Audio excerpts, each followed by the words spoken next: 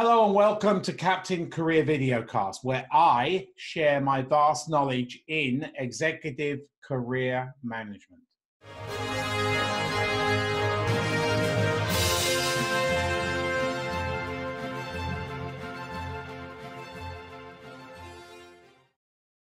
My name is Martin Buckland. I'm a global executive career management practitioner.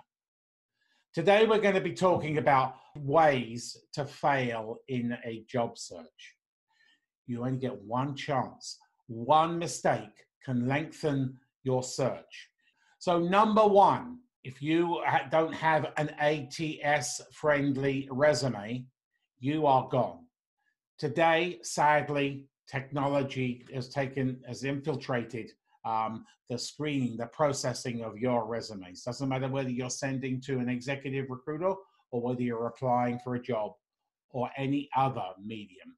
You need to have an ATS-friendly resume. If you don't, you are gone.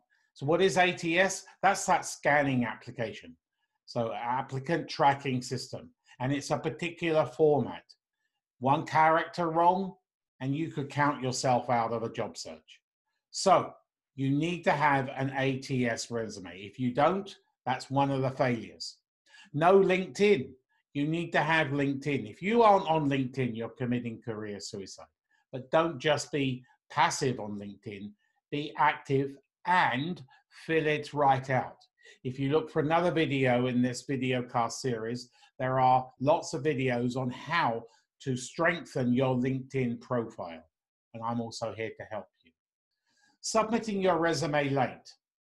Generally, an application runs on job boards for between 4 and 6 weeks. There are exceptions, but 4 and 6 weeks. So you have a long time to apply. Now, I know you might just notice a couple of days before it closes, but try never to be late. Sometimes they accept them, but invariably they don't. Arriving late at an interview. Oh my gosh, that's so terrible. What does that tell? That's the first impressions count. Never, ever arrive late in an interview. In fact, you should do a dry run. You should look how long it's going to take you to drive or go by public transport, because you can never, ever, ever afford to be late. Ill-prepared for the interview. Ill-prepared on knowing a lot about the corporate culture, the history of the company, what they do, the products, the services they offer. You need to do a lot of research. So never, ever be ill-prepared. Inconsiderate or rude. Several people have told me just recently, and it scares the living daylights out of me, that people answer their cell phone in the interview. Oh my gosh, you have crucified your chances of being hired by that. So turn your cell phone off, forget about it. Your prime concentration should be with the interviewer or the interview panel. Always customize your resume. Take some of the verbiage, the words, both the hard skills if you've got them, and definitely the soft skills, and put them in from the job notice and put them in your resume.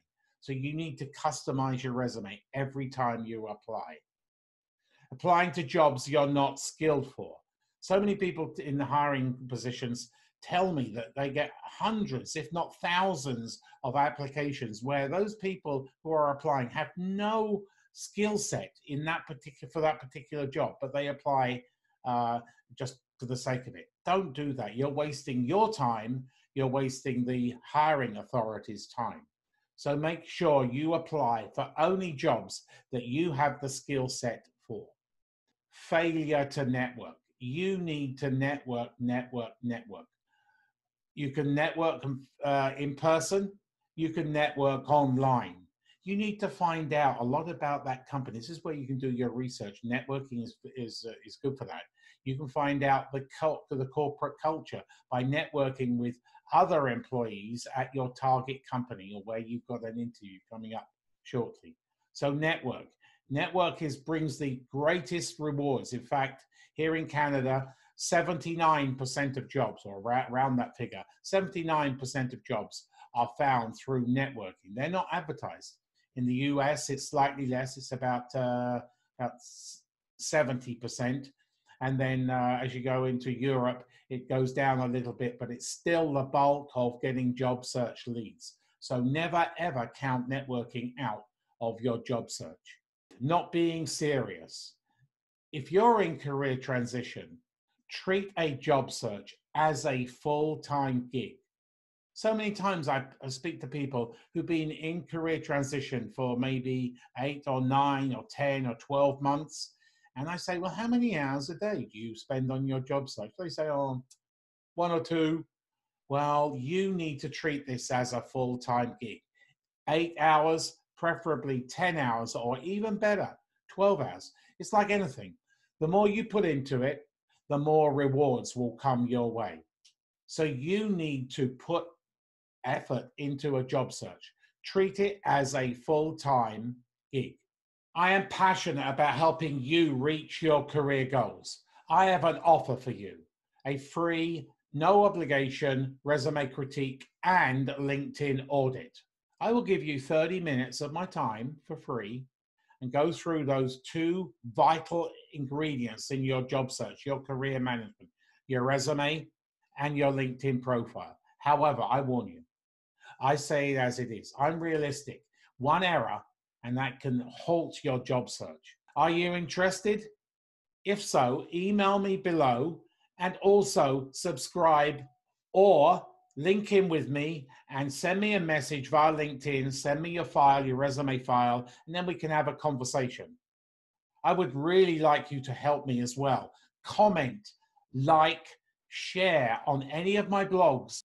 Career management is very important to you and to me. So see you in my next video.